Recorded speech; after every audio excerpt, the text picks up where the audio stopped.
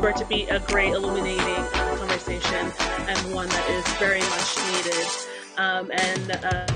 As we proceed, you can put your question for our panelists in the chat function. I will have some time after the panel to get to those questions. And to kick things off, I'd like to introduce my colleague, Neftali Danier.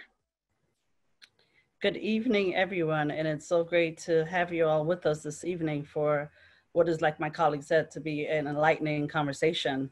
And as we begin, please allow me to introduce to you our panelist and our moderator. Our first panelist is Hayden Green. Hayden Green is currently the Director of Multicultural Affairs at Manhattan College and oversees the Multicultural Center. He is working to develop inclusion workshops involving students, faculty, and administrators. He collaborates with the college's student life directors to develop peer leadership groups and diversity events that complement the college's existing clubs and programs. With the center, Green has created a space that is welcoming to all identities and cultures and provides learning opportunities to those looking to expand their boundaries. Hayden is a prize-winning fine art photographer with an eye for ironic and for color. He has been a working professional since 2008 and strives to capture the unnoticed beauty that we walk by every day. Hayden earned his bachelor's degree at Baruch College in 1996 and his master's degree at Montclair State University. Welcome, Mr. Hayden Green. And our next panelist is Andrew Lawton. Andrew is a Percy E. Sutton Sikh counselor, providing academic, personal, and professional counseling for Baruch students. Additionally, he serves as the program director for the Percy E. Sutton Sikh's Urban Male Leadership Academy Scholars Program, which serves to develop and promote the academic excellence, social consciousness, and leadership skills of Black and Latino male college Sikh students. Andrew has worked in education and social services for over 15 years, encompassing youth development, child welfare, outpatient medical health, anti-racism, community service, advocacy, and leadership development. Andrew is a graduate of Syracuse University with a BS in television, radio, and film production. He also earned a master's in social work from Hunter College, School of Social Work in New York City. Andrew continues to nurture his interest in art and media in his work with students. Welcome, Andrew. And our next panelist is Davon Thompson. From growing up in a marginalized community afflicted with visible healthcare disparities to developing actionable strategies that raise awareness and bridge healthcare gaps within similar communities at his agency, Satachi and Satachi Wellness, Davon takes pride knowing that his everyday work is purpose-driven and has the potential to change and save lives.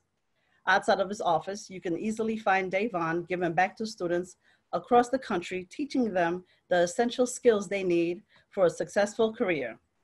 As the strategic partnership lead at 100 Roses from Concrete, the premier network for men of color within the marketing industry, he and his fellow Roses ideate and create campaigns and programs with the potential to change the marketing industry through the power of diversity and inclusion.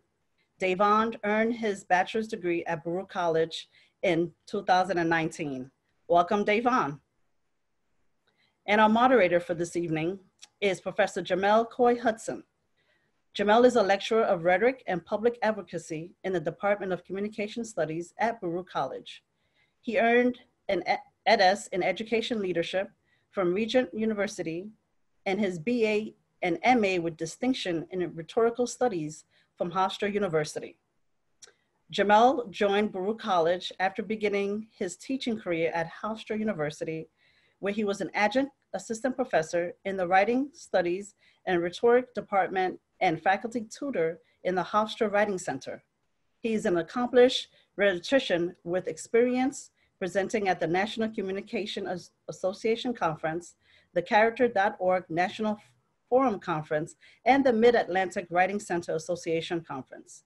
At Baruch College, he teaches courses in speech communication, classical rhetoric, and persuasion.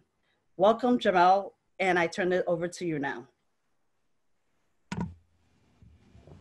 Mother, mother, there's too many of you crying. And brother, brother, brother, there's far too many of you dying. You know we've got to find a way to bring some love in here today. Oh, oh, oh, Father, Father, we don't need to escalate. Listen, war is not the answer, for only love can conquer hate. You know we've got to find a way to bring some love in here today. Oh, oh, oh, picket lines, picket signs. Don't punish me with brutality. Come on and talk to me so you can see what's going on. What's going on? Oh, what's going on? I want to know what's going on.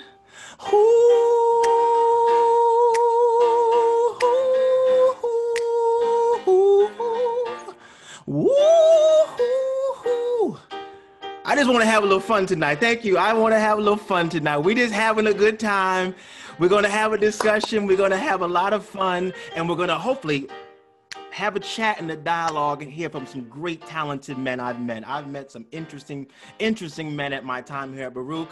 And I'm going to shut this music off and good evening.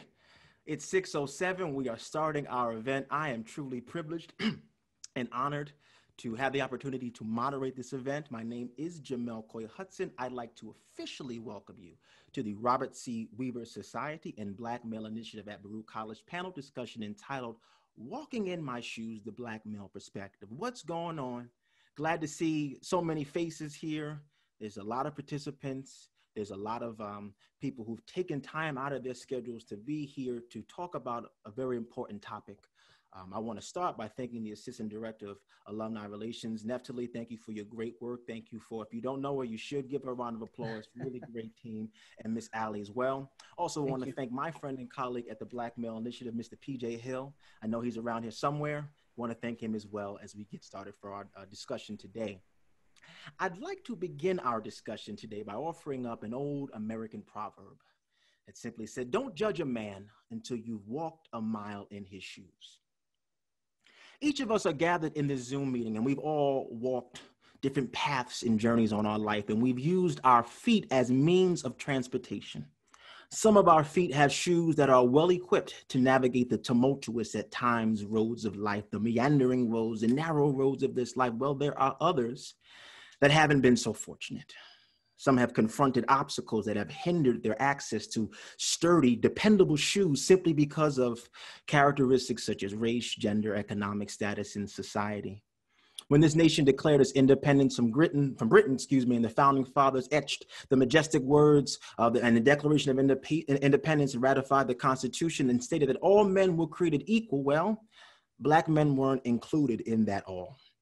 And since the founding of this nation, so many Black men have had to encounter roadblocks, stumbling paths, potholes that have tried to push back and not allow them upward mobility in this society. Well, those of you who are here today are in for a treat. We have a great panel, great men I had the opportunity to meet who are going to share with us their own experiences as Black men. We're not going to abstractly speak about what's going on in society. We have three brothers who are going to allow us to take an opportunity to enter into their world. The proverb I gave you, you don't know, you shouldn't judge a man till you walk the mile in his shoes. Well, I'd like to ask all of you to join us on a journey. We're going to go for a little walk. And Neftali did introduce them. I want to greet them as well. We have Mr. Hayden, we have Mr. Davon, and we have Mr. Andrew with us today. Man, we've been getting to know each other. They have a lot of great things, a lot of great nuggets of knowledge they can give to us. So let's go on this journey together. Gentlemen, are you ready? Audience, are you ready? We're going to go for a stroll, and I have some questions I'm going to ask. So if you can, please keep your mics muted. Allie, who's doing a great job, is going to direct any questions you do have for the panelists to the chat. Okay, but I'm going to ask them, and they're going to have their mics off, and you all are going to be as flies on the wall and just see the discussion, and hopefully at the end be able to hear, listen, and understand. Okay. So, gentlemen, here we go. How you doing? Can I just check mic 1, 2? Mr. Hayden, how you doing? Davon, how you doing? Andrew, how you doing? Doing well, doing well. Doing good, brother. All right, let's get started. I'm excited. I have a first question or series. I have some themes, but I'd like to start in the beginning. Before you all became the successful Black men that you are today, each of us at one point were Black children, young Black boys playing with toys. And I'm a huge believer that the house that we're born into, the environment that we're born into, it plays a formidable role in shaping who we are today. So many young Black boys are born into vicious cycles of poverty, and the shoes that they've inherited are already damaged, have holes in them, and don't allow the adequate support that's needed to help them walk at times this lonely road of life. I can say for myself, I've been very fortunate. I've been the recipient of privilege, and I acknowledge it, and I do my best to use my privileges to serve. When people ask me how I got here today, I make it very clear that I'm here because of God's grace, my parents' love, and the support I received from a community of people. Okay, my beautiful Black mother, she loves me. The faith in God I received from the Black church grounds me. And the wise teachings my father instilled in me on how to navigate in society, to deal with the police, it really has kept me grounded. So, gentlemen, if you can, please take a moment and reflect, and then candidly respond and share with us how the environment you were born into has shaped your perspective and understanding of your own Black male identity. And I'm going to ask Mr. Davon, sir, if you would answer that question for us to get us started on our journey this evening. Sir, go ahead. Yeah, absolutely. And thank you, Jamal. I really appreciate, prepping us for this. I guess if I were to encapsulate it into one word, I would say it was treacherous. If you are all familiar with Harlem, you go there now and it looks nice. There's condominiums. There's, you got the cupcake shop on the corner, probably, people walking their dogs, jogging in the middle of the night. If you know 90s Harlem, it's a completely different ball game, gang activity, substance abusers, and much, much, much more, abandoned houses that, playing as kids, and parks, open lots, all that. And it's kind of like that today, but on a much more scaled down level. And, Did we lose Mr. Go ahead. Yeah, I'm sorry, I don't have the best connection, but to continue my train of thought, it was treacherous. It was not the safest area to live in. You don't have that many role models. And I guess to add on to that perspective, I was fortunate enough to be able to go to an elementary school that was on the Upper West Side. So, wealthy white families that they would send their kids there. So I was able to see a contrast during the day when I was in school from 8 o'clock to 3 o'clock of kids and talking about, oh, we're going to our summer home for, summer vacation, and my dad is a doctor, and, all that. And I'm like, I don't know about all that. And then I go home at 3 o'clock in the evening and, I see substance abusers, strung out on the street, on the corner. So you can imagine what that does to, a 5-year-old, whenever I was able to remember that, that's from as far back as I can remember, my area was always like that. And to see it progress into what it is now due to gentrification, best friends getting kicked out of their homes, having to move elsewhere, friend groups getting smaller and smaller, and just being able to see it from a different perspective, because of course where I went to school at, and seeing what my friends in school were like and what they were going through, and then my friends from around the way. So it was definitely treacherous, and I think that it gave me a truly unique perspective as I started to grow up and get up in age. Well, thank you, sir, for starting us off. Thank you for your candor and diving right into the question. Gentlemen, as we chat, please, if you would like, I'm going to go through everyone's answers. Don't feel rushed. Not Devon, you took all the time that you need, and you always can do that. So I'm just going to go through everyone, and then we can chat about these questions. I'm going to turn now to Mr. Hayden Green. Sir, same the question I asked. Speak about how the environment you were born into, sir, shaped your understanding of your Black male identity. Floor is yours. You're going to require me to go back and remember when I was a kid, right? Okay, great. I've gotten up in age, and that used to be an achievement for a Black man. So I'm happy to be the age that I am. But my mom was a single mom, and I was born in London, England, and my mom, my family is from Trinidad.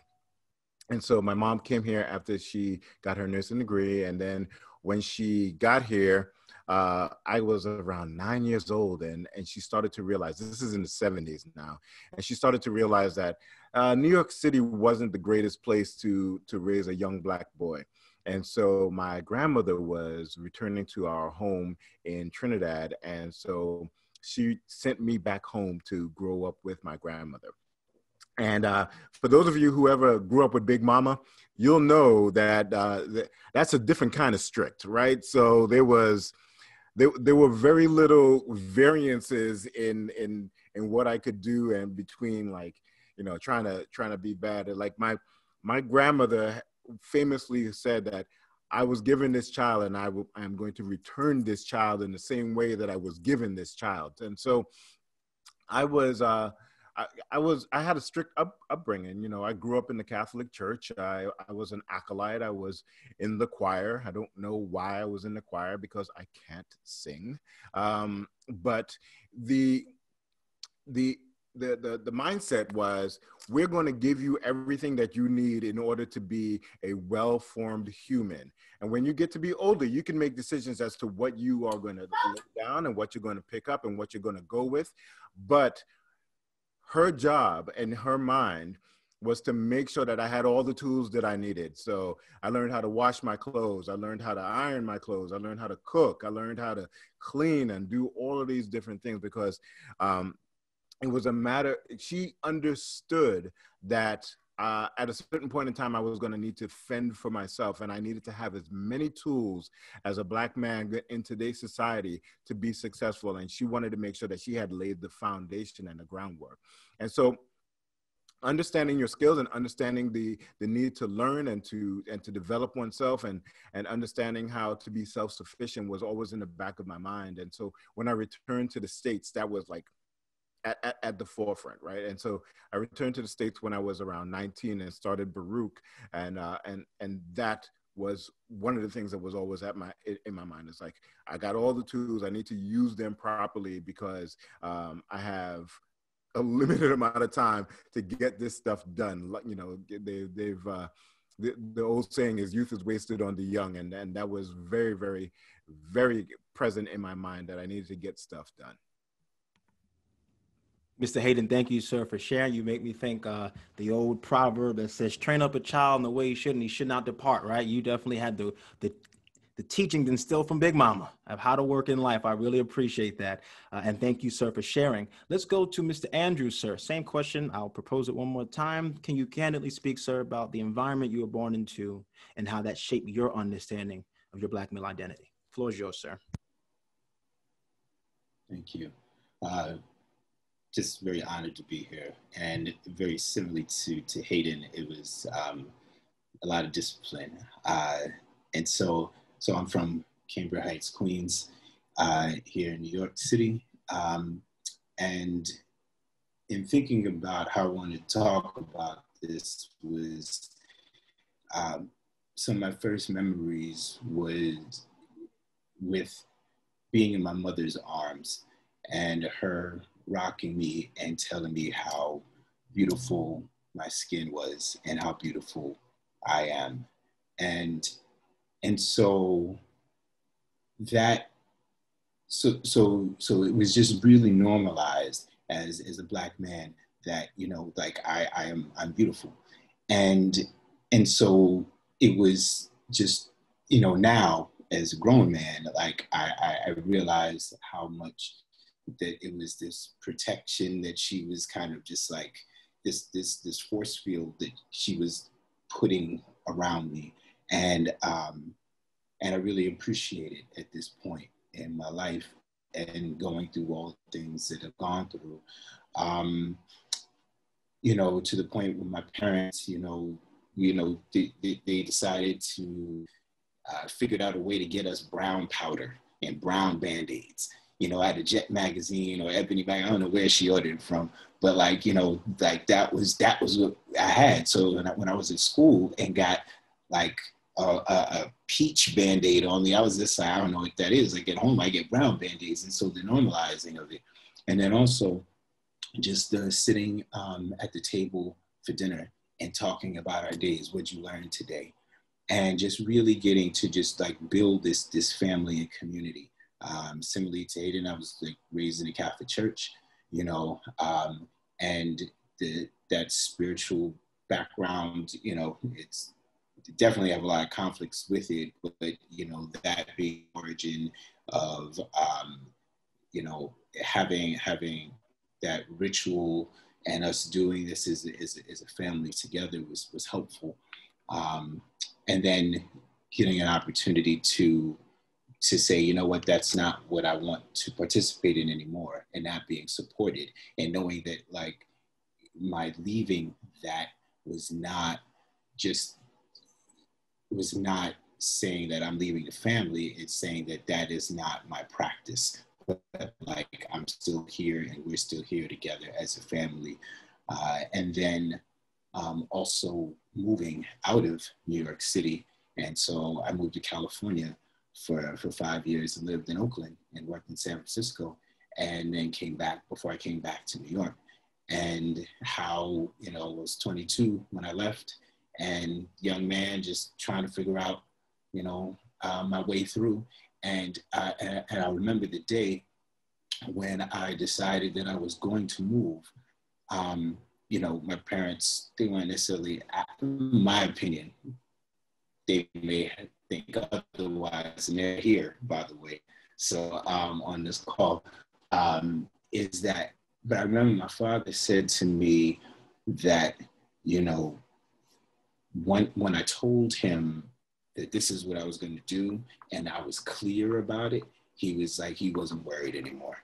And I bring that up is that that they knew that, well, we've done what we can, you know, and if we believe that we've done a good job, then he's going to make the right decisions. And if this is the right decision for him, then this is what he's going to do, and he's going to be okay. And so, so all those things have played into who I am today, and why I'm so happy to be here with you all.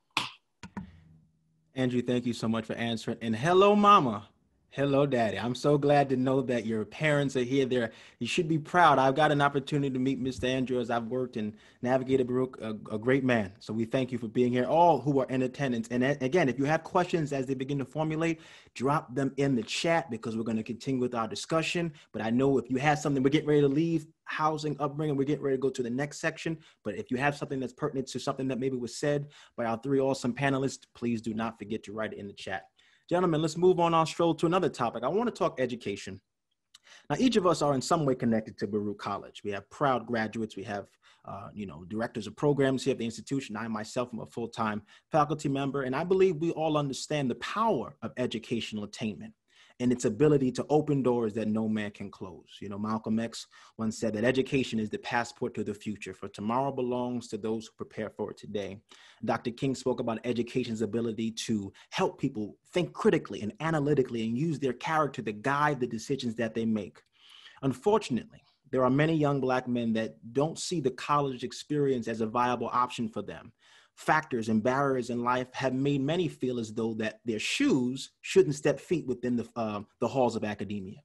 So my first question to you three is this, and we'll reverse engineer the order. I'll go to Mr. Andrew first. First, sir, are you a first generation college graduate? And then I'd like for you to offer some words of encouragement based off your experiences to any person. But, how can they muster up the courage and strength to be the person in their family to break that and be the graduate that attains that higher education degree? Mr. Andrew, sir, the floor is yours. Thank you. So, so I'm not a first generation. Both of my parents, so my mother is a graduate of Queens College, and Pops is a Baruch College graduate. And many of the family have gone through the CUNY system. And so I'm very, very proud of being a Baruch, and also as a Hunter College graduate as well from my MSW. So the second question was around words of advice, you said? Yes, sir. Okay. So in that, the road can be hard. And I have felt that you need to have a community of people around you to support you, that they get what you're doing. And so,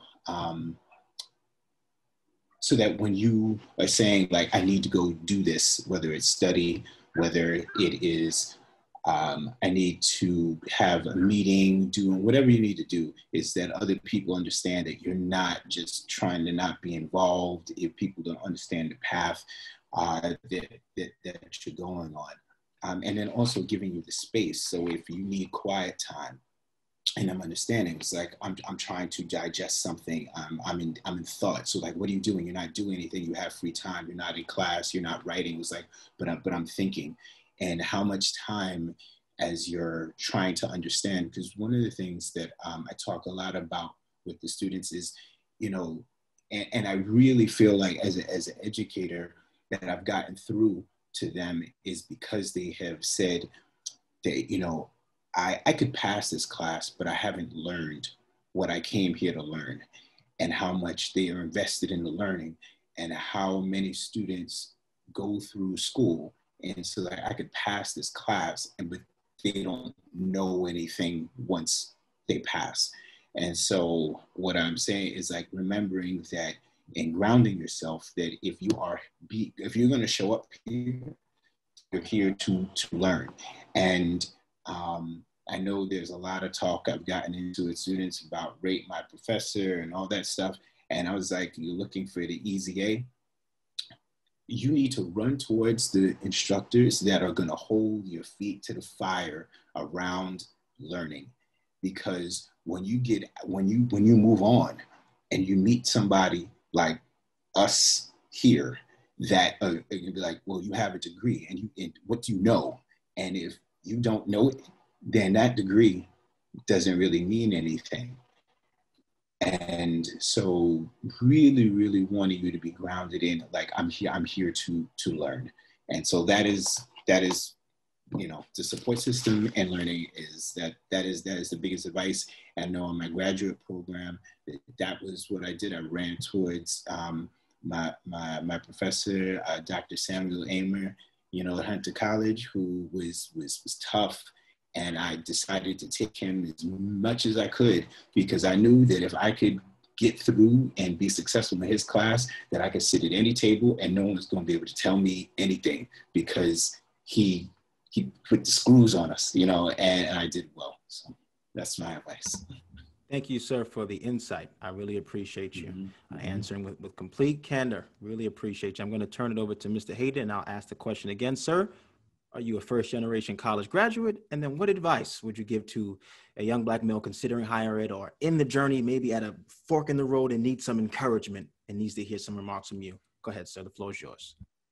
Yeah, I'm definitely a first-generation college graduate. As I mentioned, my mom has a nursing degree. It's not a BS, but she had a nursing degree at the time. So she wasn't a stranger to post-secondary education. So she understood that, again, this was the pathway to success, that you can't take an education away from somebody, right? You can get a job, but once having an education will guarantee that you will always have a career.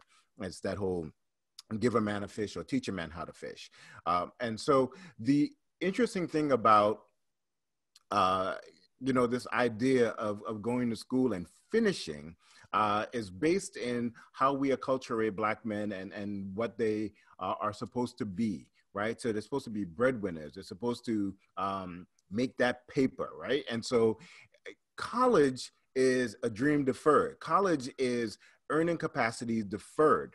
And a lot of times it is hard to sit in a class about art history and understand how this has anything to do with the end game of me making that paper, right? And so a lot of people fail out or flame out because I've got to get to that money earning point faster. And so you see a lot of people either leave college and do nefarious things, or leave college and go off into do civil work, civil jobs. Those are great jobs, right? But a lot of that motivation is based on, how do I earn money now? I can't put this off to 4 years.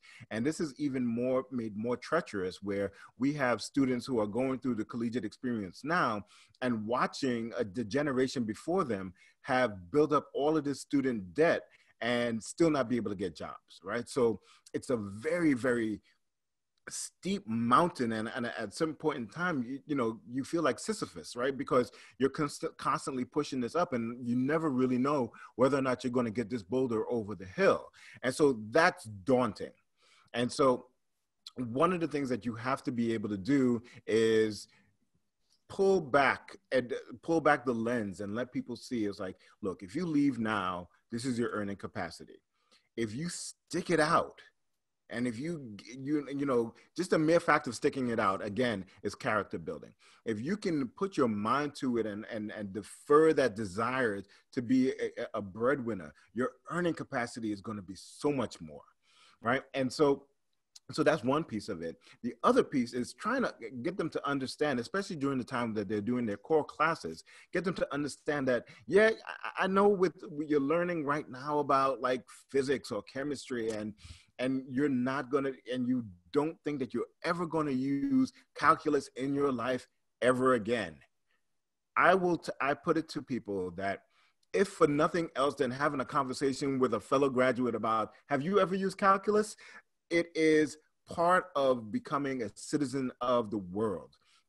Understanding the world around you and understanding that everybody has a baseline of understanding at a certain level. And if you breeze through it and don't, as you know, Andrew was talking about, actually get the learning, get the understanding of what it is that you're going through, you're going to be in situations where you're going to think that this is a growth opportunity for you, and you don't have the basic tools to have a conversation. And there's an old maxim that deals are not made in boardrooms, deals are made on the golf course. And what that speaks to is that the socialization of the business world is not something that's done, you know, in these business situations that you see on TV. That socialization is done at a bar. As socialization is done at the company mixer. And if you can't hold a conversation, and sometimes a conversation is about something that you really maybe don't have an interest in, but because you took the time to add as many tools to your toolbox as you possibly could, you fit yourself into a situation. But if you pass over that stuff and decide that that's not going to be something that you can, that's useful to you, when you get into those situations, you won't have those tools. And again, it's all about putting tools in that toolbox. And sometimes you need a professor or so, you know. I had Dr. Lewin, you know, you mentioned your professor. Dr. Lewin was my guiding light, right? Like Dr. Lewin, even if you weren't taking his class, he was, what are you up to? What are you doing? How are you making yourself better? You know, and it didn't matter whether or not you was taking that particular subject. He wanted to make sure that he saw that, look, this is a young Black man that's coming through Baruch, and he's going to need somebody to look out for him. Right. And I was raised by a village, you know, in my family, but I was also raised by a village at Baruch. And so sometimes it looked like Dr. Lewin studying my course, but it also looked like Dean Sam Johnson making sure that my co-curricular and my actual work were in balance, and I wasn't going to fail out and major in spades in the Oak Lounge, right? Because that almost happened. And then we also had people like Carl Ailman, who was the director of student activities back then, who is the reason that I'm in the field right now, because I saw that as somebody who had stayed the course and had utilized all of his education and funneled it into what he was passionate about. And that passion really helped all of us to be fully actuated people at Baruch. So my advice to anybody going through any kind of collegiate experience is that you got to find your steadying force. You got to find that one professor, that one administrator who you can be like, I don't know how I'm feeling about that. And they can smack you in the back of the head and be like, here's where you need to go, or here are some options for you to consider, because it's hard doing it by yourself, especially if you don't have a parental unit that has gone through it before you. Man, you dropped so many nuggets, and the chat box is exploding right now. There's so many great things. When you mentioned Dr. Lewin, everybody's hands go up. Let me tell you, we really appreciate the work and contribution he's made to making Baruch an inclusive, great place for us to learn and grow. Mr. Davon, same question I'll ask.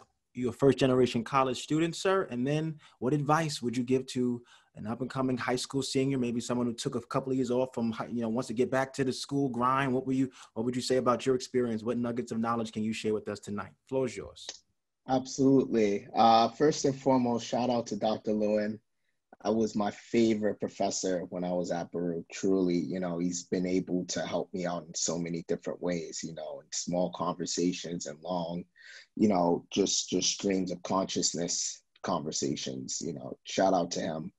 To answer your question, as far as it goes for me being a first generation college student, yes, my parents unfortunately didn't have the opportunity to go to college, but my older brother went to college before me. So it wasn't as daunting as it would have been if I was the first person in my family to go to college. He was able to guide me, help me even, change my major. Initially, I wanted to go into school for cooking. I went to culinary high school, specialized high school, and I wanted to go to CIA, the Culinary Institute of America.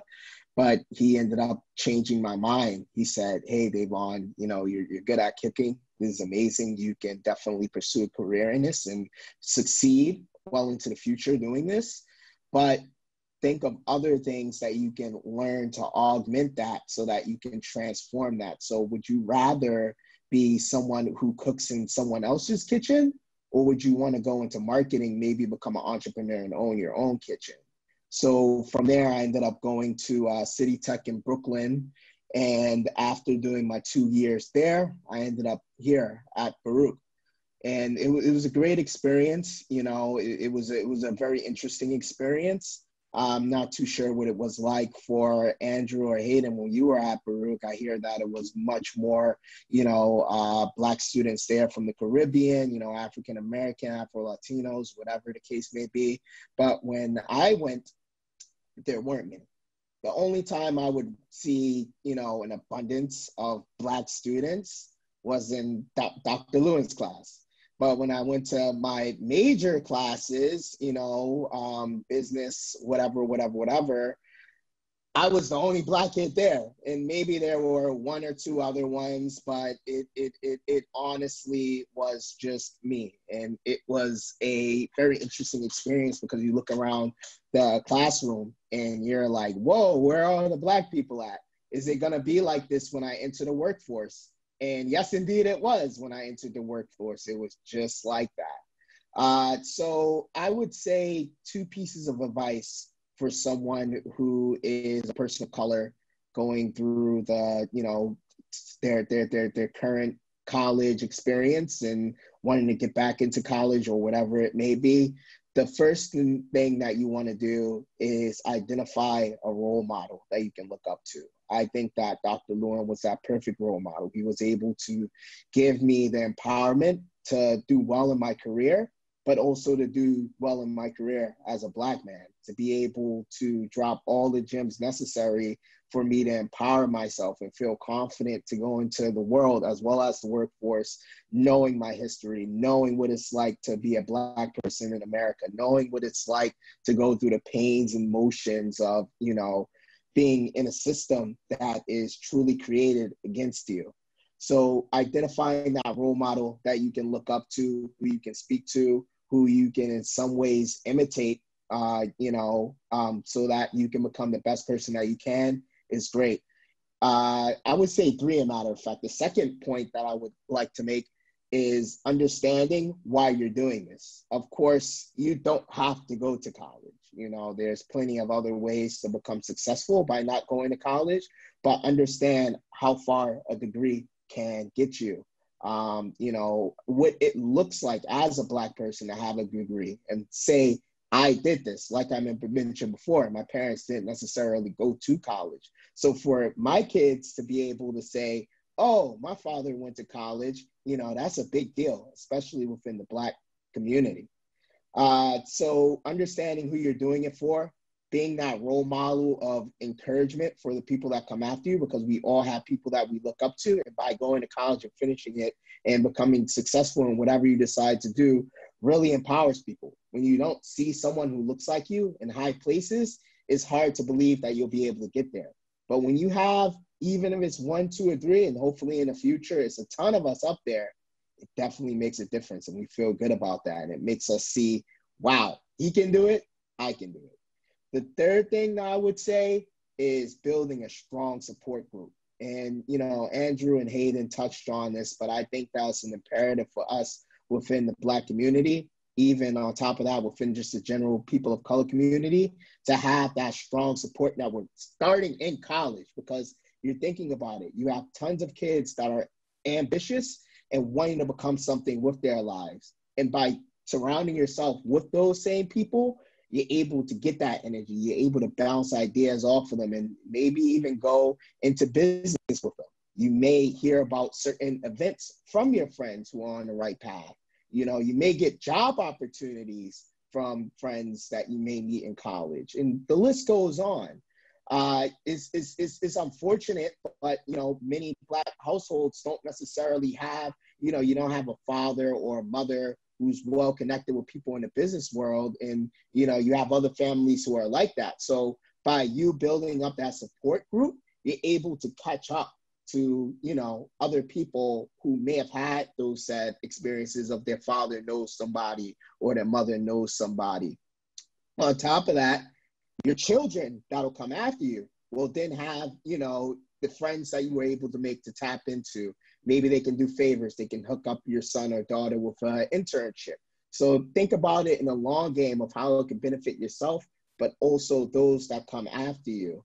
And it's just that sense of community when you're around people. You know, like I recommend everyone who's entering college to join a club, because, you know, it just gives that sense of camaraderie. It doesn't have to be a frat. It doesn't have to be anything like that, you know, but also just keep in mind when you join, because I know that a lot of those clubs on there, you know, they like to party and do all that crazy stuff. That's fine. Once in the blue moon, it's absolutely fine. But know why you're there. Know that you're there to make those connections, to become friends with people, to, you know, bounce ideas off of them, for you to be able to go into the workforce well equipped with the right support group, that if your company isn't working out well, you can reach out to one of your friends at that company and bounce over there whenever you need to. Or if there's an event going on or even a speaking opportunity, they'll be able to look towards, hey, Devon, I remember him from college, you know, he did da-da-da-da-da. You know, I'd love for him to speak on this panel because I think that he'd be perfect. He's well-versed in this topic. Let's bring him on. So those are the 3 points I would really, really, really recommend to anyone getting back into college or starting their college experience. Hey, thank you, gentlemen. And you touched on a lot of what I wanted to talk about on the idea of role modeling and seeing people who look like you in the positions or professions you want to enter. And Hayden, you spoke about your experiences and the field you're in now and how We had role models. All of us had some interaction with Dr. Lewin, and it's great to have those intergenerational dialogues. I'm huge on mentorship, and each one teach one. If you know better, you should do better, and you should give the nuggets and wisdoms and knowledge you get from life to the generation following after you. So thank you all, gentlemen, for being role models in your own respective fields. I want to move now to a topic that's at times a little taboo. I want to talk about mental health. There's been a long-standing stigma in the Black community on topics when we address mental health. And as a matter of fact, there's a lack of understanding in the entire American public discourse on mental health. But Black Americans have a unique experience with science. The distrust that many Black Americans have towards the healthcare field can be attributed to legitimate concerns based off of prior actions. You know, the inhumane treatment of Henrietta Lacks, the Tuskegee syphilis study, the foundational experiments used on enslaved Black women during the study of gynecology are just to name a few of why so many Black Americans just reject the entire notion of seeking medical attention or assistance. This breakdown in trust, however, this breakdown in trust between physicians and patients has led to so many Black Americans suffering in silence. And in a society where Black boys are seen as, threats, and the color of their skin and makes them targets very early on in their life, many are forced to grow and mature quickly and not have opportunities to be vulnerable and to put down that guard of masculinity and ask for help. Gentlemen, I'd like to ask, what can we do to shift the narrative and open the door for a more transparent discussion on mental health in our communities? I think we'll reverse the order again. Let's go with Mr. Andrews, sir. What can we do to open the dialogue on mental health in our community, especially with our Black boys and Black men in our community, sir? Right. Thank you. That is, it is why I wanted to go into social work, is to address this issue. And that is, it's there. So people are, we're hurting. And if you don't address it directly, it's gonna manifest in some way, shape, or form in your life and be very disruptive. So I saw so many students, so many people, peers, who are just not really embracing their greatness because they couldn't see themselves as great, and wanting and encouraging them, self included, and so it was like, well, how do we get to a better, healthier place? And it was just like, well, we're going to need to get help. And then this idea that asking for help, seeking help is a sign of weakness. It is, is just a very false narrative, in my opinion, because we're hurting, and with it, for all the reasons you just laid out, for all of that. And so you think about, so if we're coming from all of that, and then we're going to be like, nah, I'm okay. Like, nah, like we're not okay. And we need to do things to be okay. And so it can look differently for different people. So I'm not saying that it has to be a prescribed way for every person, but to be able to get whatever support that you need. Mental health. So I worked for a few years at an outpatient mental health clinic, and worked with some Black men who didn't want anyone to see them coming into that space because of all the things I just stated. But then when they get in the room and we close the door, and once they realized that I was not going to judge or demean them, belittle them, then it was just like the stuff came out. So I was just like, so you're this person outside, but you're really true, like you're a human being. And you just have not been able to have a space where you can just be in your full humanity. And when they left, it was just like, all right, kind of like, wipe the tears from their eyes or whatever, blow their nose and be like, all right, and then bounce, and feeling like, well, that was it was transformative in both ways for me and for them, as in saying like, wow, outside of I haven't had this kind of conversation with some of my closest friends, but I also saw them struggling. But I've had this conversation with strangers. And so I am saying that the mental health, like, we need to get over and through the stigma around it, and saying, because it's disrupting our communities and our families. How many young people I've come in, it was like, well, my father's not there, and your father's not there for a variety of reasons.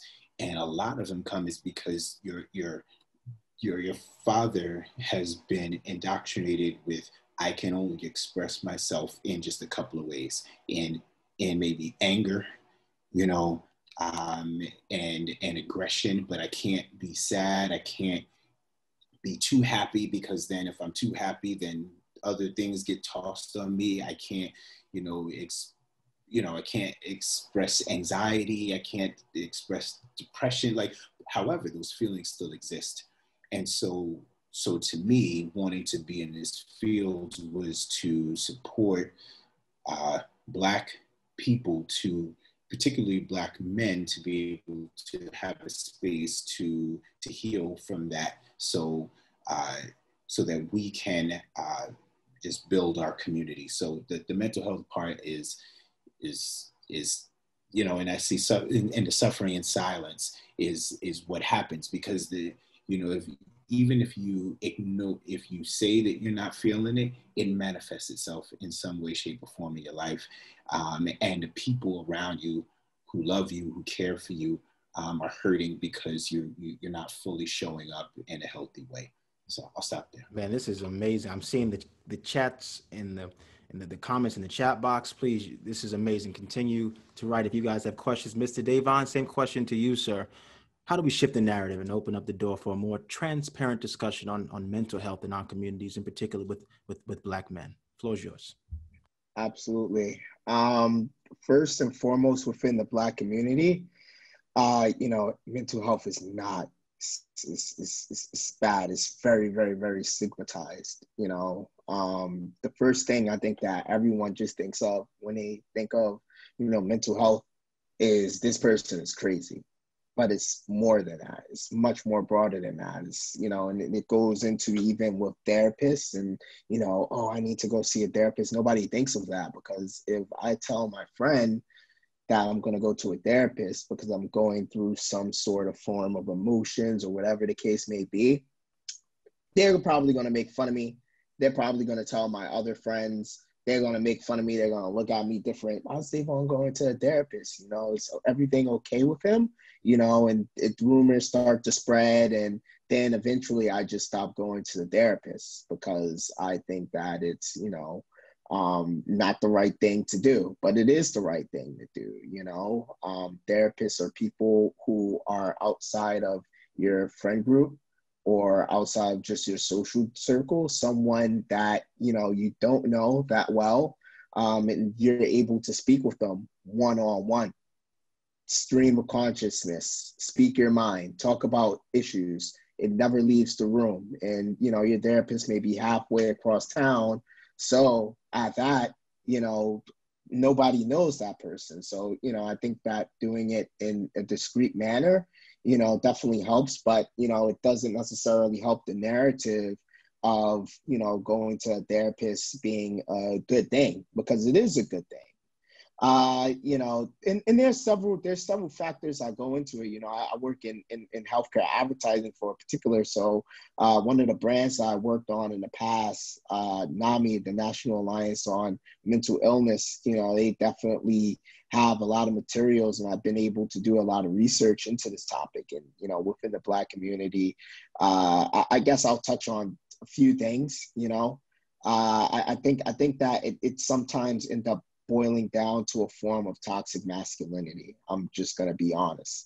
If you're around your friends, within the Black community, when you're a Black male, and I'll speak for myself, and I'm sure that others can also agree with me on this. You're taught to be tough. You can't cry. You gotta, you're in a tough neighborhood. You have to be able to be that tough dude, so nobody presses you, nobody tries to push you around. And the moment you start to express that weakness, if you cry, if someone picks on you and says that you're not going to fight back or whatever the case may be, people automatically are going to think that you're weak. People are going to make fun of you. People aren't going to like you. You know, you're not going to have friends like that. And that takes a toll on your mental health from that perspective. But then when you also give into it, that also messes up your mental health, because now you're in a constant state of, you know, just like, you know how they have flight or fight. And that messes up your mental well-being. You know, you're always on edge. You're always, you know, trying to just make it through the day. But it has a true mental strain on you. So that's something that I think really needs to be addressed within the Black community. And it's something that's not going to happen in a day or in a week. You know, it's going to take years and years and years of us just being comfortable with who we are and understanding, you know, what really makes a man a man. You know, you don't have to be the toughest dude to be the realest dude out there. And that's just a fact, you know. And, you know, you also don't have to be afraid to cry or afraid to talk with someone about your problems or afraid to go to a therapist. One of the things that's really unfortunate being inside of the Black community, just in general with healthcare, there's a lot of disparities as far as it goes for getting great access, you know, and having a doctor that can connect with you and having support groups and things of that nature. Even having doctors that look like you, because it makes it that much more easier to speak with a doctor, you know, from my point of view, at least for me, that is Black, maybe versus that is white or Asian. If I have a Black doctor, initially I'll probably think maybe they grew up in the same area as me. Maybe they understand the pains I've been through. So when I speak with them about this topic, they may be better equipped, even though another doctor may have that same degree, to be able to speak with me on this issue. And there's many different components that go into it. But I think that the first thing that needs to happen is shifting that narrative of what mental illness is, and maybe even changing the language of what mental illness is in general. Because when you think about illness, it's automatically associated with something bad, you know. I'm not too sure what it could be shifted to, but, you know, I'm pretty sure that that's one way to start, just the messaging that goes into, you know, just what it has to, you know, the name of it and how we're addressing it. But then I think within the Black community, you know, just being able to have those conversations and identifying, you know, where the problems are, and, you know, being able to speak with your friends and know that, you know, being able to cry is fine, and knowing that if you speak with friends, that it's okay, because we all need support. We all go through tough times. We all have a stint in our life that don't feel great, or that we feel bad, and, you know, worse than that. But in the grand scheme of things, if your mental wealth isn't good, you're not good. You're not going to be able to focus. You're not going to be able to live your best life. And it ends up attacking you if you get over it later in life. You know, there's certain triggers that can happen that have that snap right back to you. So I guess to wrap it up, it's something that truly needs to be addressed. The narrative needs to shift. And I think that there are several ways that can be shifted. But in order to get there, we just have to be able to come together and figure out what that right path is. Thank you, sir. And I agree with you. I think we need transparency and a willingness to be vulnerable, to have these at times difficult conversations. Mr. Hayden Green, sir, waiting there. And I'm going to ask you the same question. How do we shift that narrative and open the door for a more transparent discussion on mental health in our communities? The floor is yours.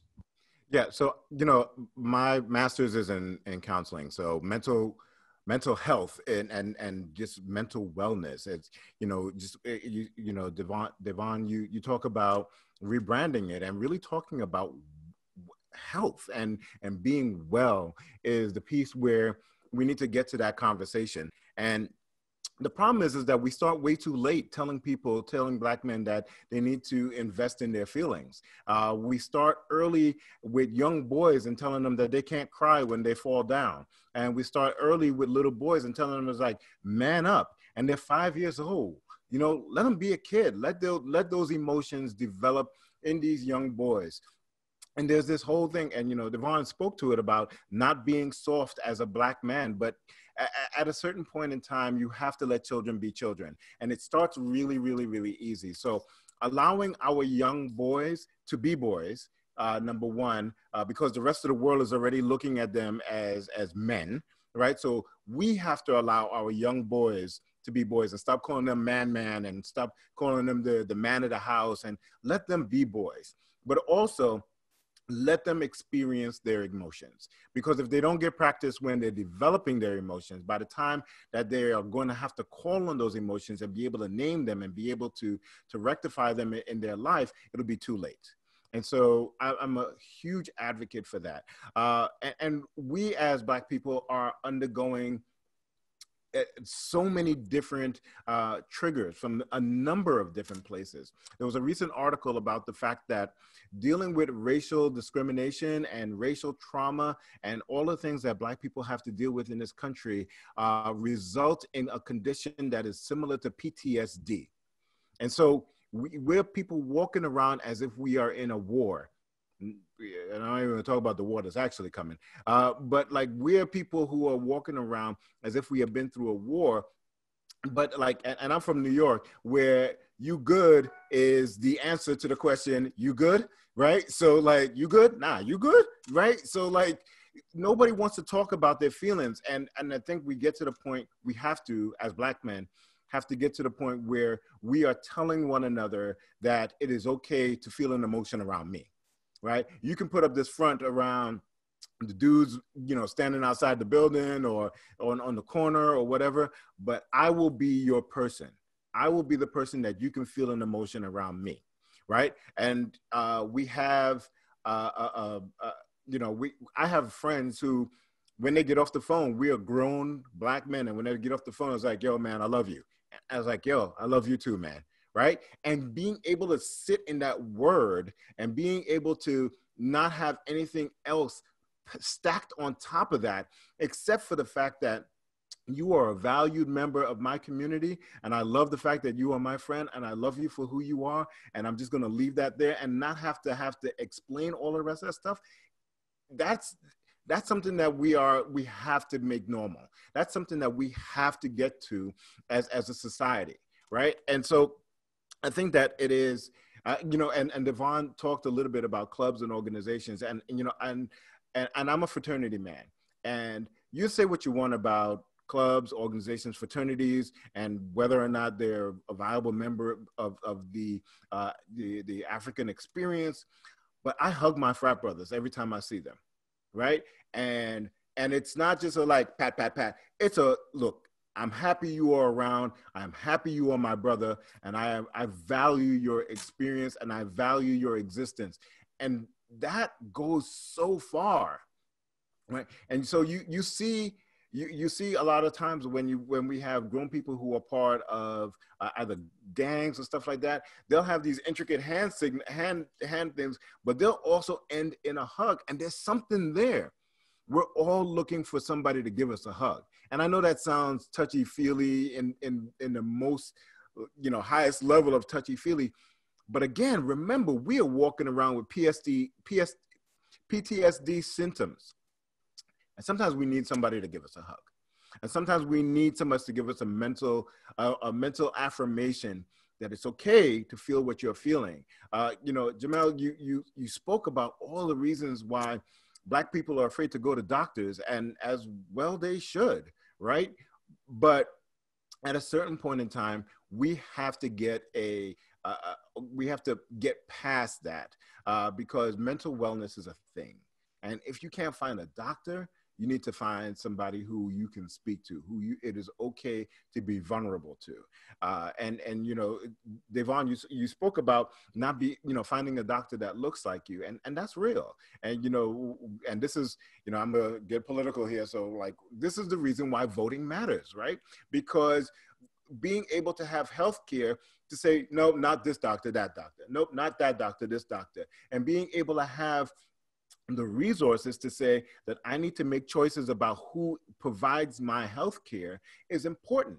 And so when people say, I don't want to get political and stuff like that, well, when you need to go to the doctor and you can't find a Black doctor that is in your network because your health care only looks like this because you decided to sit out the last election, it matters. Man, the chat is blowing up. The chat is blowing up when you made your frat reference. We got the alphas in the house. I know you're, Hayden, you want to throw out what you are, sir? I know you are a proud member. I mean, it should be obvious that I'm a Sigma man. This is what a Sigma man looks like, right? Come on. I am a proud member of Phi Beta Sigma.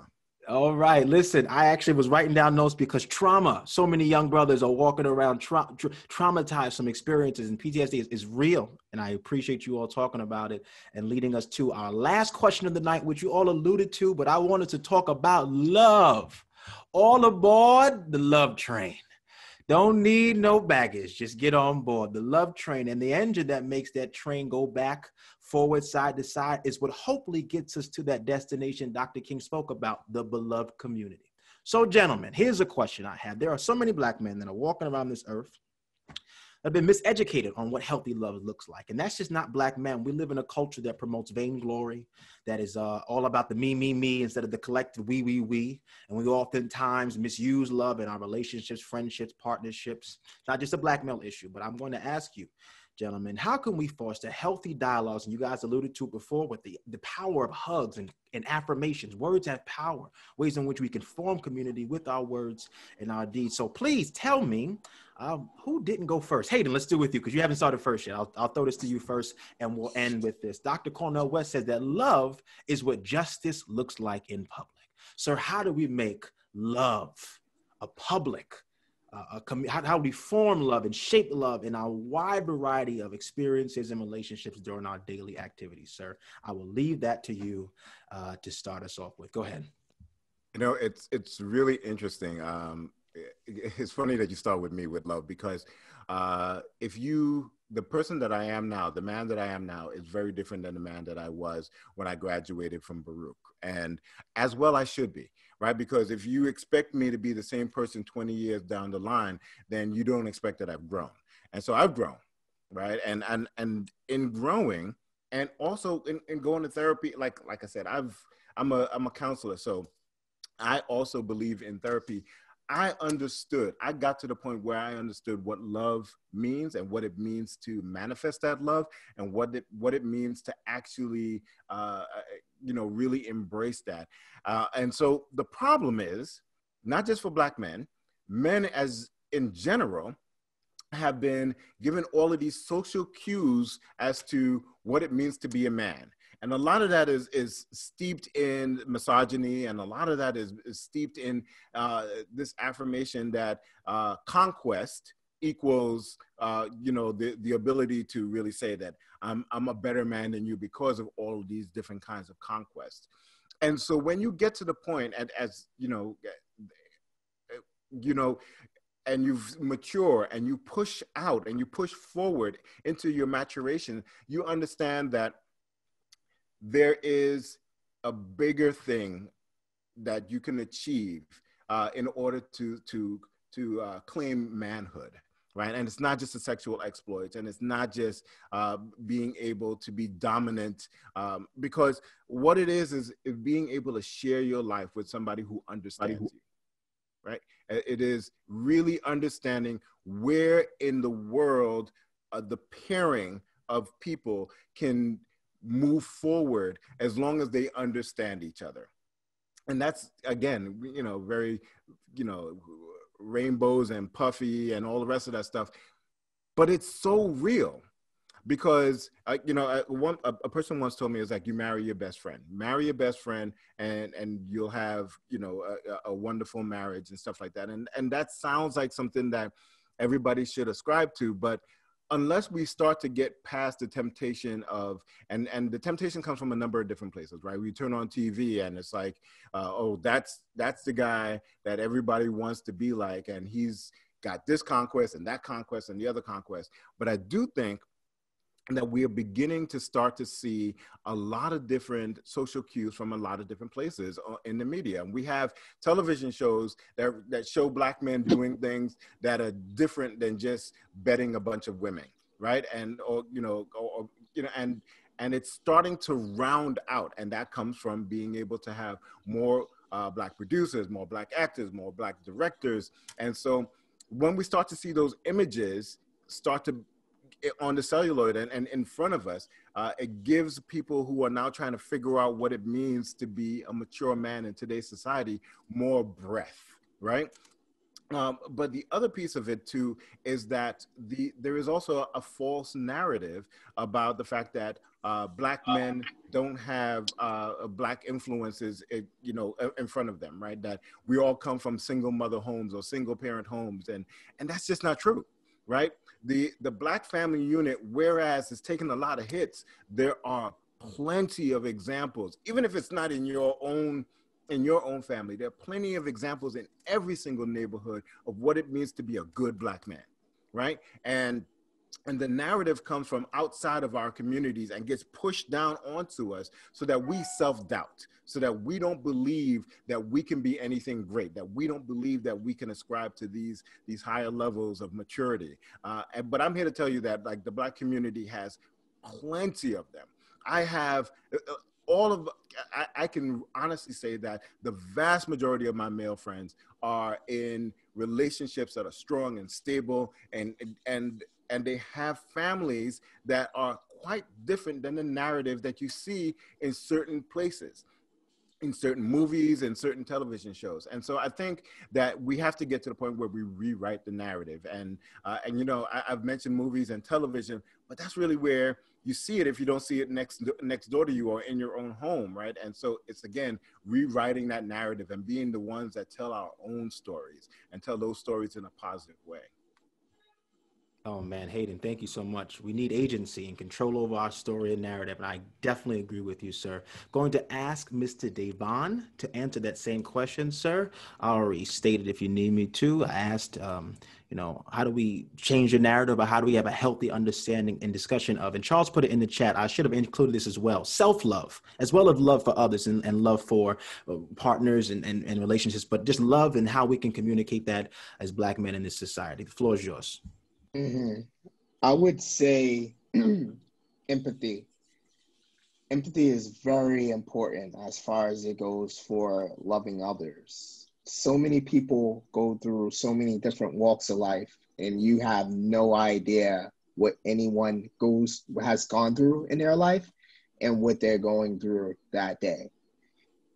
So when you see someone or hear something about someone, many of us are quick to judge. We're quick to point the finger at someone and say, oh, you're doing X, Y, and Z, or you're doing da-da-da-da-da, and laugh about it and take it as a joke. When they may be where they are because of, something stemming from somewhere else. So I'll give you like a perfect example, maybe someone ends up getting kicked out of their home. They get evicted from their home. And then because of that, now they don't have a home, they're homeless. They start having mental health, issues. Where am I going to eat? Where am I going to sleep tonight? Am I going to be safe? And from there, people look for coping mechanisms, and they may not be the healthiest. So they resort to substance abuse, injecting or smoking, whatever the case may be. And then someone walks down the street and sees that person and says, oh, that person is a drug addict, How did they get there? How did they get there? It wasn't by choice. Maybe they got fired from their job because, the job was going through hard times and they didn't have family members like that. So they couldn't get a loan to get, pay off their rent, which spiraled down to where they are now. Not having empathy makes you quick to judge a person like that. If you want to be able to love someone, think about the different scenarios that got them to where they are, why they are where they are now. whether it be in a good way of where they are or in a terrible way of, they're in a bad situation, in between a rock and a hard place. So empathy plays a key role in not understanding it, not judging a book by its cover, speaking with people on certain things while they may be going through something. And through that, you can peel back the layers of the onion and understand what the root of that is, and then be able to help them so that they won't be in that predicament. That's what love is, as far as it goes for loving others.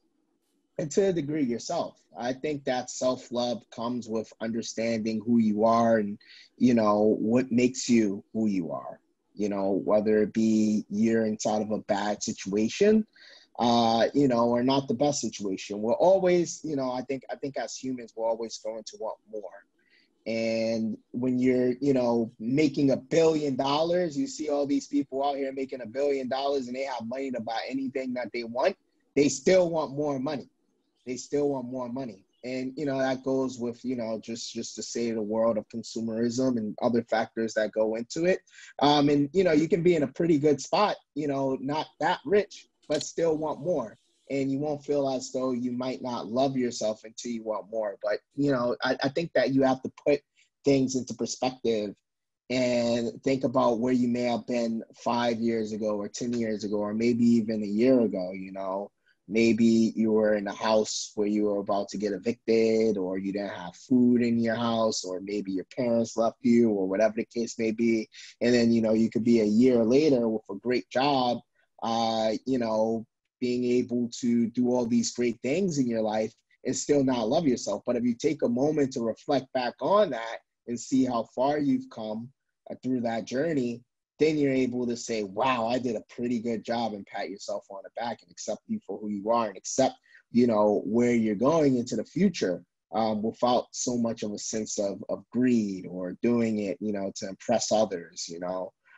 That's something I think also, impressing others, understanding that you're not necessarily doing it for others in a sense to, maybe make them envious or whatever the case may be, but maybe from a position of uplifting them, going back and helping other people out and being a rock, or maybe even just a social figure that people can look up to.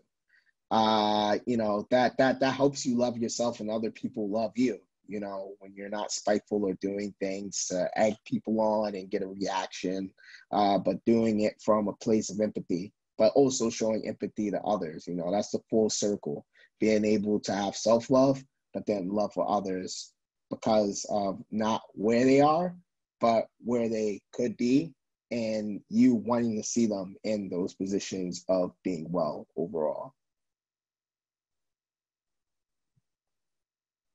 I'm talking and I'm muted. Man, thank you so much for sharing. You need to take self-inventory. Sometimes you got to hug yourself and love yourself. I agree with you 100%. You need to look back over your life and see how far you've come and be proud of your accomplishments. Mr. Andrew, sir, you are our last panelist to answer this question. Sir, let me ask you, how do we change the narrative about love in our community? How do we foster a better understanding of how it can be manifested, and in particular in your experiences or in the vantage point of a Black man, sir? The floor is yours. Go ahead.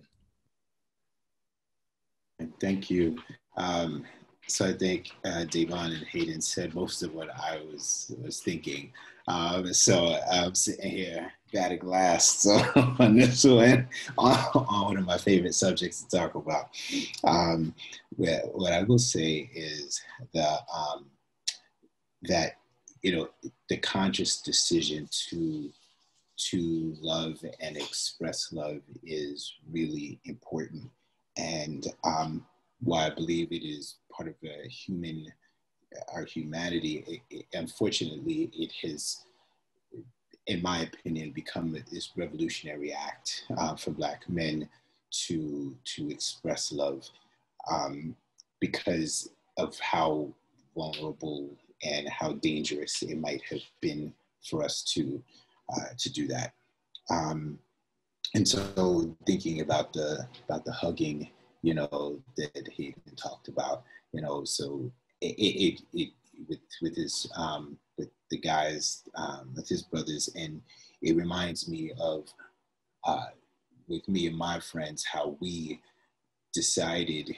got to a point in our maturity that we decided that we were going to tell each other that we loved each other. and also hug each other. And there was nothing else. It was just like, we needed it. And so the embraces were not just formality. It was just like, I need this.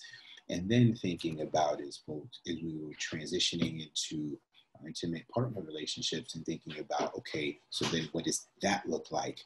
So how do I be able, what does my expression of love look like when I need to listen more than talk? What does it look like where I need to be wrong instead of forcing to be right? And all of that is stuff. And then also when I'm right, to have grace in being right, and not, as in, kind of, about a power and struggle dynamic where it's just like, see, like I told you so. It's just like, well, I was right this time, you were right the other time, but because we're on the same team and we love each other, that we gonna figure this out. And then thinking about what it looks like, what that level looks like with children, and thinking about, I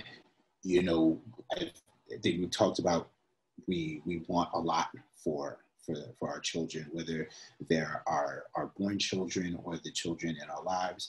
And so, sometimes the desire to support the success and that love can be expressed in a way that can be overbearing. So how do we kind of measure that? And so, and thinking about my experience, where it was just like, okay, we love this child, want him to do well, and also today is not the day to be hard. Today is the day we're gonna be a little softer. Today is the day we're gonna be hard. And, then tomorrow we're gonna be a little bit harder with them. But you gotta know the personality and the people that you're dealing with, and that takes love and the consciousness to be present to the individual personality of the person that you're engaging with. And so, love, talking about love is one of my, is like I said, a revolutionary act and one of my most favorite topics to talk about, because that is what I feel like is the heartbeat of what is going to get us to having a healthy society. And if we can't talk about it openly, then we're not going to get there. So yeah, I'll stop there.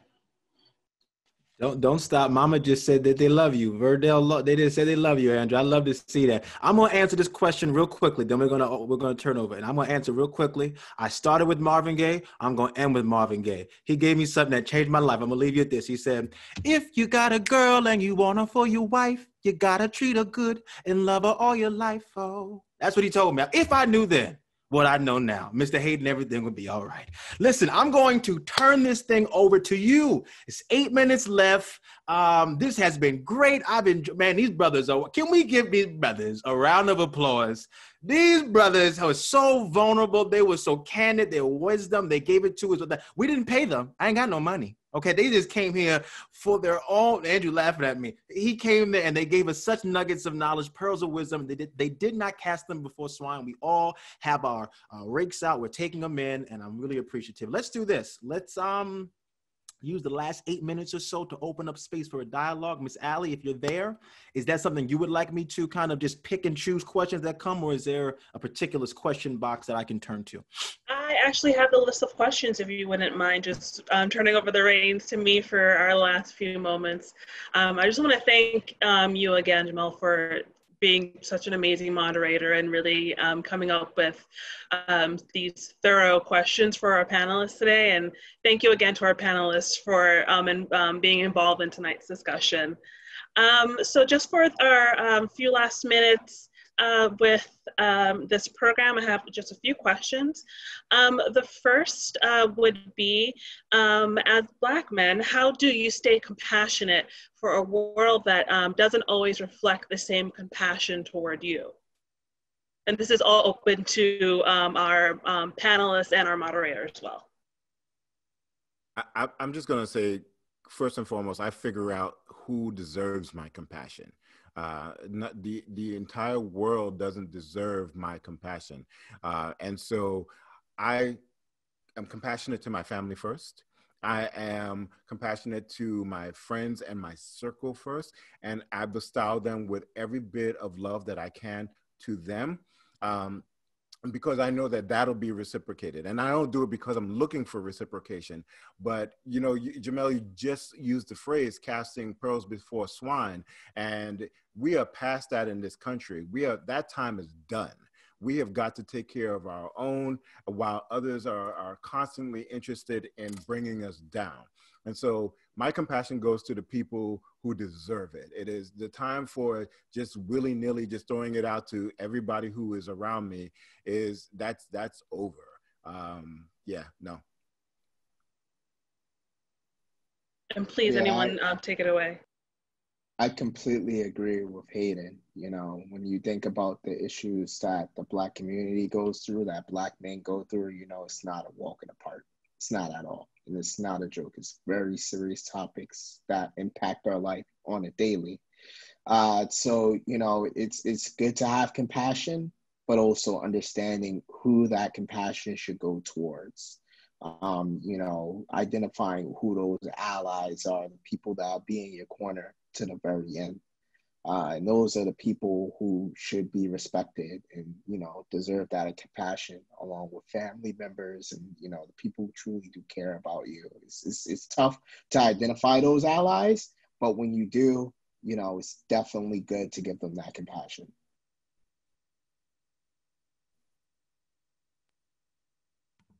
Let's just move on to our next question. If you can go back to your younger self, what would you say and what would you change for him? Jamel, cut that out. What are you doing? You know, I know, Andrew, put that down. I don't know.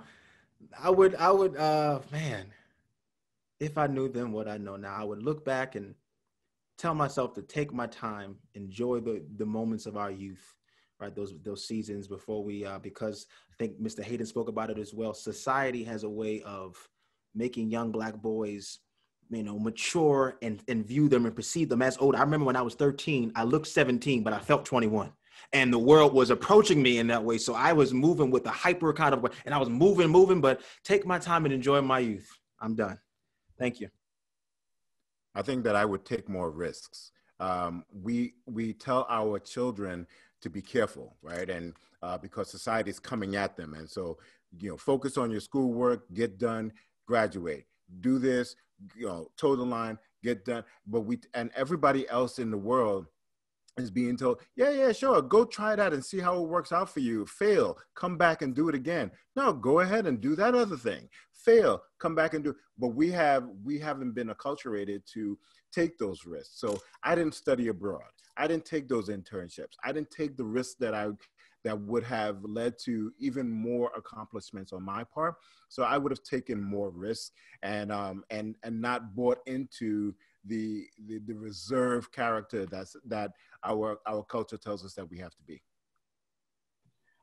With that, you know, I took risks and I wish I took more risks. Like to your point, like, you know, and feeling like, you know, I took the safe, calculated risks. So I did study abroad, but I wish I would have, in addition to study abroad, traveled and, you know, just went into the unknown, you know, like, and so I've tried to figure out, like, you know, how to do that older. But if my younger self would be like, yo, just do it. You're going to be okay. You've been equipped to be able to take care of yourself and figure it out and survive no matter what is thrown at you. So yeah, taking more risks, and also going back to what we talked about earlier about the learning and like seeing the opportunity and taking advantage of opportunity and access. So there were things that I had access to that I was just like, nah, man, I'm gonna go chill or do something else. And now I'm thinking about, like, I could have learned to do what and thinking about what I got to pay out of pocket to learn something that was presented in my face when I was a teenager that I could have just scooped up. And now as, you know, 42-year-old man, I got to pay to learn something I could learn for free, you know, at 15. So that's what I would say to myself. Our following question, what are you all each doing to change the narrative what society has deemed Black men to be?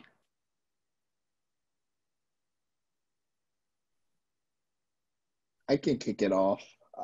So as what was mentioned before from Neftali, I'm a part of an organization known as 100 Roses from Concrete.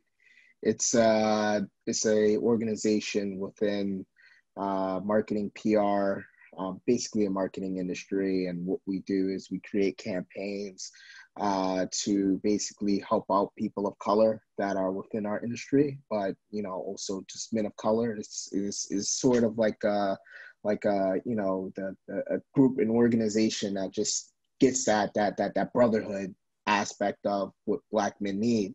And I think that we're changing the narrative within our industries through showing, you know, that we're a group of people at many different levels in our career. You know, you have people there that are part of the C-suite, and you have people that are in entry-level positions.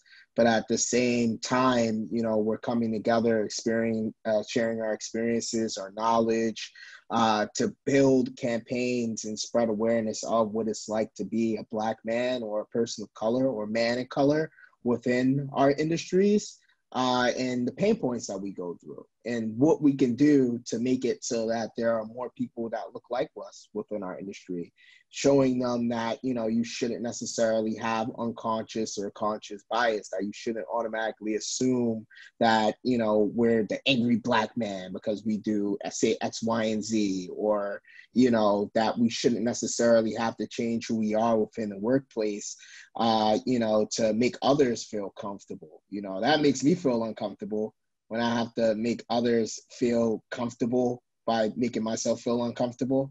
That's uncomfortable. So being able to share those experiences and can make campaigns around that and changing the narrative on that matters a lot. But, you know, just being able to identify that and, you know, work towards what is it that we can do so that we can shift that narrative. Who are the right people that we need to speak to? How can we spread this to a wider audience to get to those who are ignorant, unfortunately? For me, it's really trying to be successful in different things that are not traditional for Black men. I'm a photographer. This is one of my pieces back here. So I want to be successful as a photographer. I work in education and higher education. There are not a lot of Black men in higher education.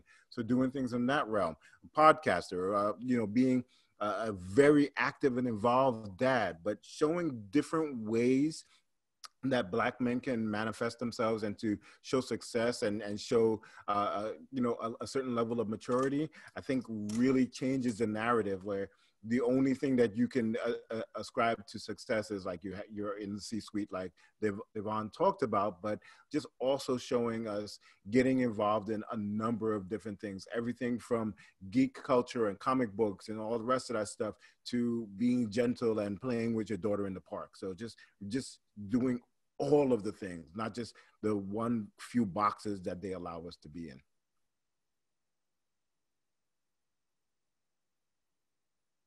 Okay, and our last question, what would you say, in your opinion, we can all do to support Black men and men of color?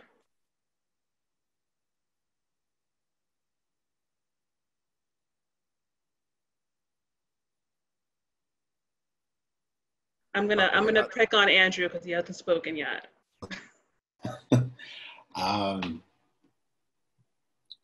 I'd say be curious about whatever behavior that you're witnessing, seeing, and not just ascribe it to whatever we've been told. So you know, a lot of in the clinical work that I've done, we talk a lot about a resistant client and thinking about, well, resistant is defined by whom, you know. So I think so I would like for folks to be curious about why I'm showing up the way I'm showing up. And instead of just saying, well, this student or this person is just not interested, or I can't work with them, or they're angry, or they're intolerable. So just the curiosity, exploration, and going back to the love, and just approaching it and seeing me in that way, and seeing Black men in that way. I'm going to make my input from my perspective, which is grounded in my Christian faith. The Bible tells us to see that we are our brother's keeper. And I would be more than remiss if I didn't include that in my closing remarks, that Andrew's my brother, Hayden is my brother, Davon's my brother. And if I see a brother that's in struggle, it's my obligation to, if I have it within my means, extend my hand to reach and help my brother out. And I think that's something we need. Too often, crabs in the barrel mentalities has left to divide and conquer within the community, and Black men at odds with Black men, when we should be uniting and working to build our communities up. So acknowledging, am I my brother's keeper? Yes, I am. Thank you. For me, the one thing that is important is to allow Black men to show up, as Andrew talked about, but not be surprised that that's how they're showing up, right? Being able to, if they are an artist, it's like, oh, well, I've never seen a Black man do that. No, just allow them to be and support what it is that they're going through. And you know, we talk about the crabs in the barrel, and the greatest thing that I ever read about that statement is that the natural habitat for a crab is not a barrel, right? Somebody had to put them in the barrel. And so when we allow us to focus on the fact that people are trying to get out of the crabs are trying to get out of the barrel, we lose sight of the fact that somebody put them in the barrel, and somebody puts us in a situation where we are in competition with each other. And when that one piece is turned and we recognize that we are not I am not in competition with any of these people. And even if they went down the exact same career path, same road, we are not in competition. I am here to build all of these people up, and I am here to support them how they show up. And when that happens, that's when we take steps forward.